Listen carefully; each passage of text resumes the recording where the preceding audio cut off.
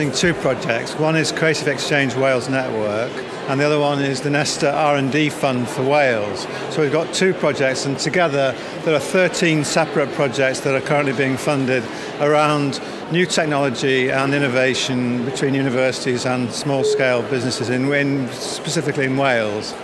So are there any particular ones that you're talking about here today? Or well, we've been joined today by members of You Can Go, who are a group of young visually impaired people who work in Cardiff, who have an interest in cultural activities. So they get together for music, for theatre and other types of cultural activity.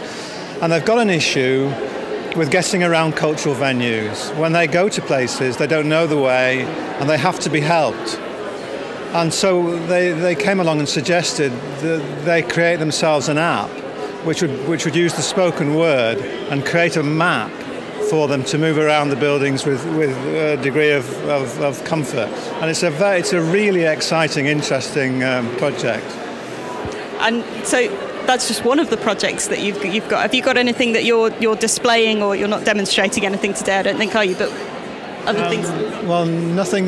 We've got information about all the projects, and of course they're available on the website. But we've also got a project here under the Redraw project, which is to do with translation of theatre. So when you have a live theatre performance, supposing it is in Welsh, the performance, what you hear in your ear is a whispered version of English. The issue being that it's not a surtitle or a subtitle.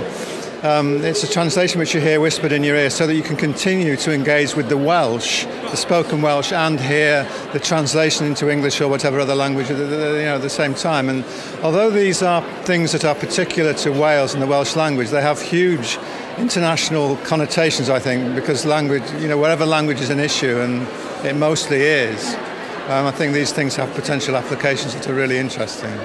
You see, the Nesta R&D Fund have approached a set of technology businesses to provide support to the process. That's one of the ways. In Creative Exchange Wales Network, we're simply making an appeal for people to come along to work together through sandpit processes to create new project ideas, and we've had many across Wales already.